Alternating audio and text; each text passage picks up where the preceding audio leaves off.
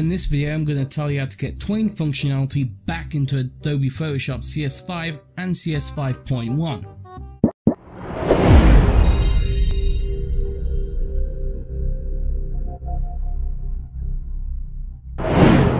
Now I did a video like this, but it was a long time ago and it was using Windows 7 32-bit.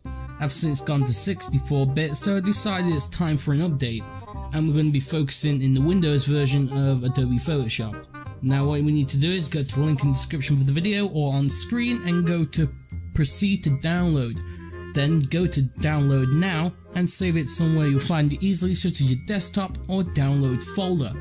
After you do that, you want to run the RAR archive and go to optional plugins, then Win32. And you'll see all these files here, but we're just going to focus on one. So depending on whether you're a 32-bit user or 64-bit user, you'll go to Program Files or Program Files x86. So pick your folder, and then what we need to do is go to Adobe, then go to Adobe Photoshop CS5 or CS 5.1, because I have CS 5.1, that. Go to Plugins, and what you need to do is go back to the RAR file, and you're going to extract and drag into that folder Twain_32.8BA. After you do that, you just need to run Photoshop, and you should see it under Source. If that doesn't work the first time, you may have to run the file you extracted under Adobe Photoshop CS5 32-bit.